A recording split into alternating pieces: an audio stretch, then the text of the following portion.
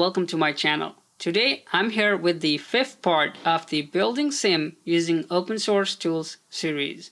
In today's video, I'm going to talk about two things. First, we talk about how we can enrich the log messages by adding some external data to make the logs more meaningful and do a little demo in the lab.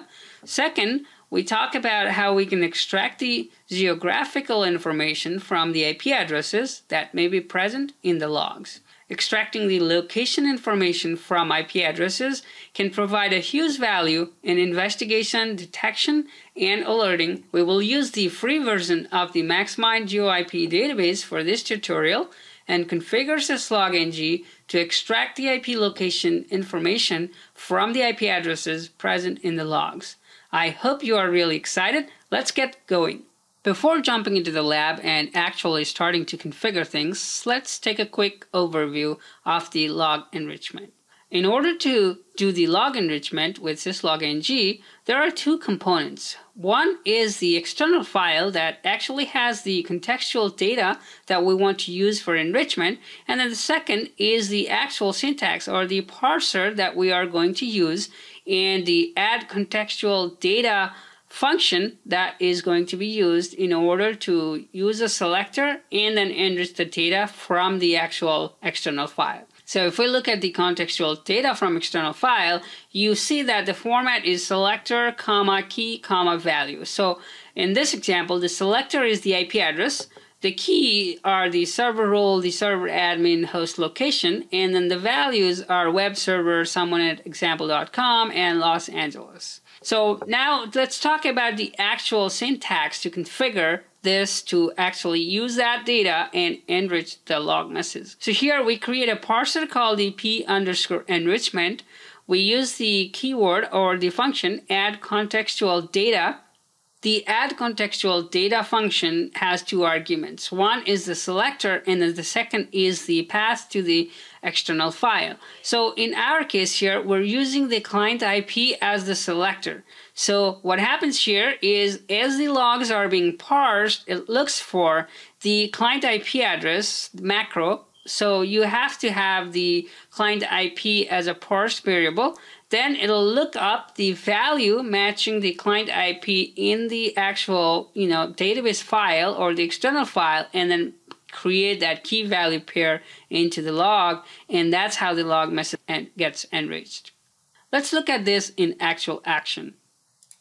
I'm now logged onto the syslog-ng box, and as we saw earlier in the slides, we need two components for the enrichment to actually work. One of them is the data file, where you actually have the enrichment information, and then the other is the parser function, where you call the add contextual data function, and you apply the enrichment into a particular variable or the meta key.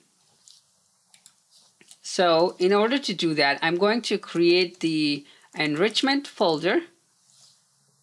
All right, let's go ahead and do that. And I'm going to create known_ips.csv, for example. One thing to note is that the file extension has to be .csv. So you have to have the file named as .whatever.csv in order for this to work. Now I'm going to put in, let's say, example, we're going to use the source IP as the key, and then we're going to assign a tag key value pair. So we're going to say if this IP, the host info is this, right? So I'm going to set, for example, 192.168.100.51 as the key, and then I'm going to say if you see this IP address, then you set the host info to admin server.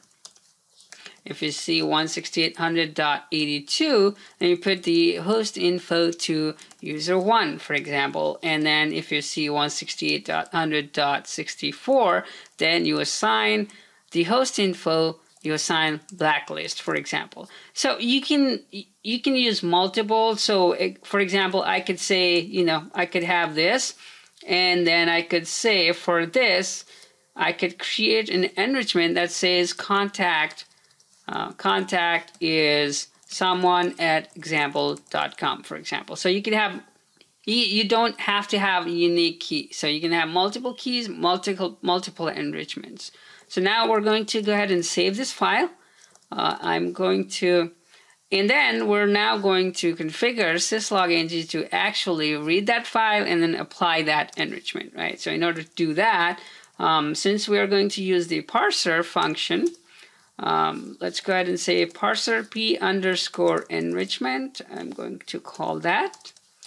The name doesn't matter, but you have to use the parser keyword. And we're going to call the add contextual data method or function or whatever you want to call it. And then we're going to say the selector is client. Well, you know what? Let me just go back here a quick second. We're going to use the SSH log as an example. I want to make sure I use the correct key. So here I'm using the source IP. Okay, so the source IP, going back to the syslog-ng, going to the selector is going to be source IP also, and we're going to say the database to use is etc syslog-ng, and then feed enrichment and known_ips.csv. The other thing I've noticed is in the selector, if you have like a dotted variable, then it seems to run into some kind of problem. So it's best to avoid that, but maybe I'll see what I can find, and then if I find something, I'll update in the comments or the description. So that's that. Now we terminate that with the, and I missed one other bracket. That is the definition of the parser. So now we actually need to call that, right? So after the pattern DB parses that source IP out, that's when we're going to apply the enrichment. So we're going to say p_enrichment. And that should be it. Let's check the syntax.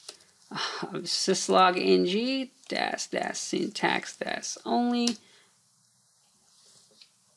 All right, so I must have missed a semicolon somewhere, and I know that here. It's a good thing we checked the syntax. Now the syntax looks good. We're going to say syslog-ng -ctl reload so that we reload the config file. All right, that's that.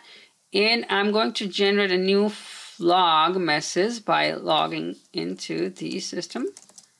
Okay, that should have given me the log I needed. Go down here, and I'm going to copy this log. If you remember, we've been using the TMP input as our log injection. In real life, you would just have, you know, streams of logs coming in. This is just a demo system, so it doesn't have a continuous flow of log.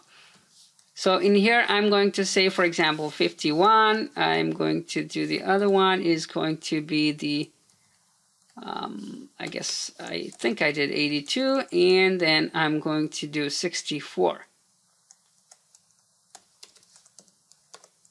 All right. So as soon as I save this, so now if I go to the Discover Refresh, I have 3 log events. Here, if you see, the host info has now been populated with blacklist. And that's for the 64 IP address.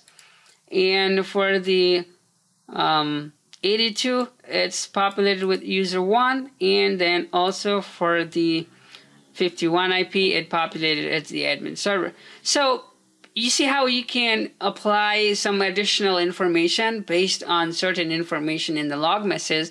So this kind of helps you make sense out of the logs, right? It helps you add some contextual data or additional information to the log message, and that can really help you create dashboards or, you know, alerts or investigations, pivoting and things like that. So this is pretty cool feature, and I really like this, you know, enrichment. Now the next thing we're going to look at is the GEOIP enhancement. Before actually jumping into the lab, let's take a quick look at what it takes to perform the GEOIP enhancement with syslog-ng. First and foremost, you have to install the libmaxminddb-devel package. So that's the maxmind database. And then once you have installed that library and download, and then the next thing is you have to download the actual MMDB file, which is, I believe, the binary database. So once you download that, you can actually, with the libmaxminddb devel package, you get the MMDB lookup command. So with that, you can actually test and make sure that it works before actually starting to configure syslog-ng. In order to download the GEOIP, the free version, you can go to the dev.maxmind.com, and then actually nowadays it seems like you have to sign up for an account to download the free database. So if you go ahead and do that and download that database, I have already downloaded the database, so I don't have to do that, and I'm not going to do that yet or right now. So now that we know that we need two components here as well, we're going to go into the syslog-ng, and let's check yum install libmaxminddb-devel. I've already installed this package, so I'm just running it anyways.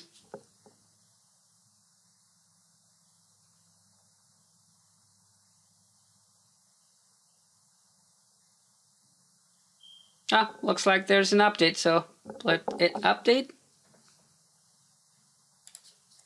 Why not? Okay, so like I said, there's this command, MMDB lookup, right? So we're going to run that command and then perform a test before we actually start configuring syslog-ng. So MMDB, before that, let me make sure I have the file, the database file right here. So MMDB lookup --file geo light2-cd.mmdb, and then let's say the IP address I want to do is 3.4, just plain and simple. So as you can see, it gives all that, information, like it gives you the code, the city code, the country, and all that information. It's just good enough to verify that the GEOIP database works. Now let's go into the actual configuration.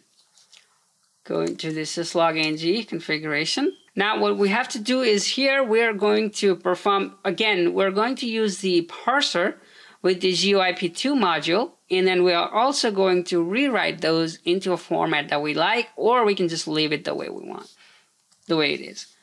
So say parser p_GEOIP2, because it's the GEOIP2, let me put that there.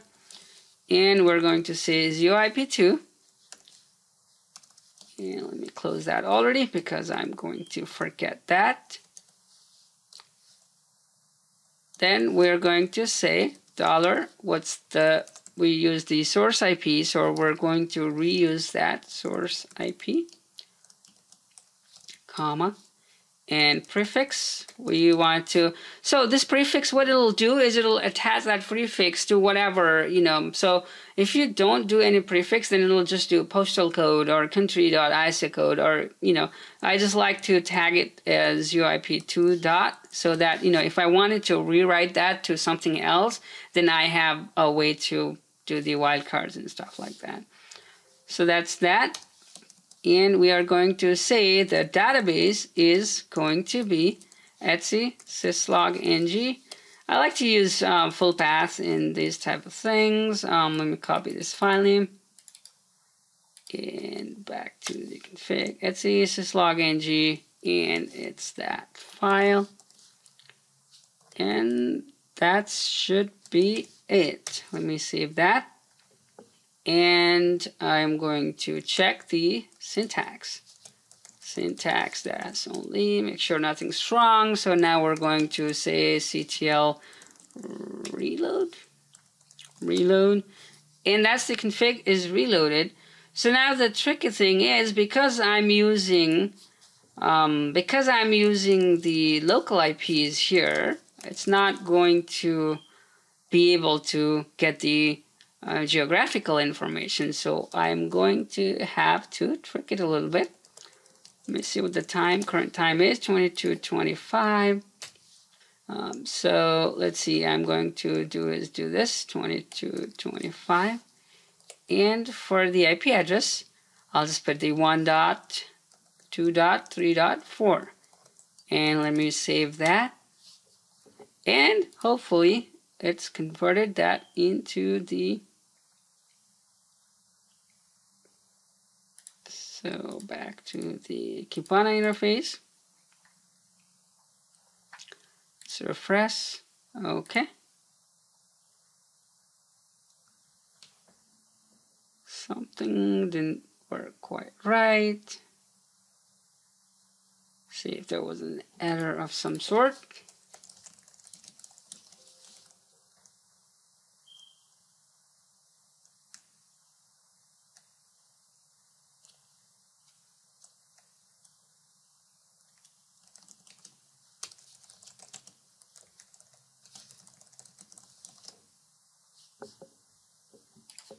Don't see much.